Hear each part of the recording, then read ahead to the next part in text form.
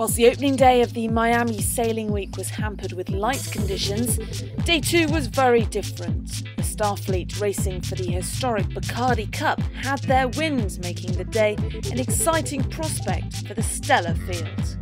Amongst the entry list for the 88th Bacardi Cup is Torben Grail, who in recent years is best known for his offshore sailing, winning the famous Volvo Ocean Race. When you go sailing around the world, you basically have your best sailing moments and your worst as well. So a lot of the time you ask yourself, what am I doing here? But then you tend to forget these bad moments and remember the good ones. And when the opportunity is there to do it again, very often you go. So it's very interesting sailing.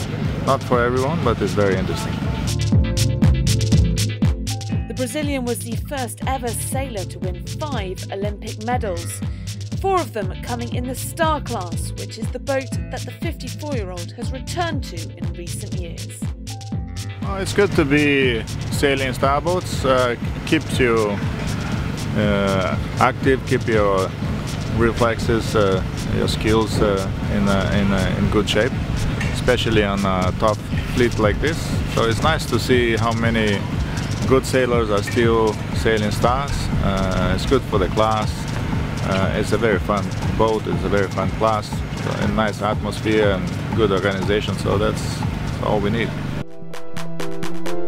Over the last decade, sailing technology has evolved fast with the emphasis on speed.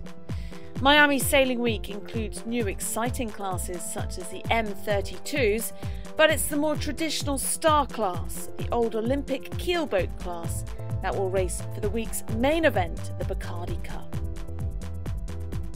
Today with foiling America's Cup and 49ers and the foiling Moss, there's a lot of excitement in sailing, and it's a great, it's a lot of fun, but there's still a lot of fun in the Star boat, a boat that's very tactical.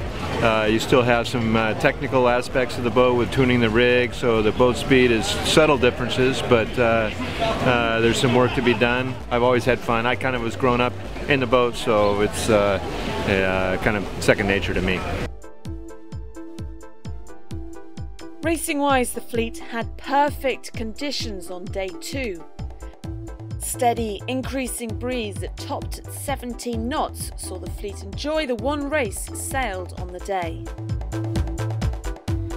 Hard hiking, close battles and a broken mast provided some of the drama. The Argentinian pair of Torkel Borgström and his crew Juan Pablo Engelhard led for most of the race, but they couldn't hold off the pressure from the Brazilian pair, Zarif and Prada, who went one better than yesterday, taking the win and moving clear at the top of the scoreboard.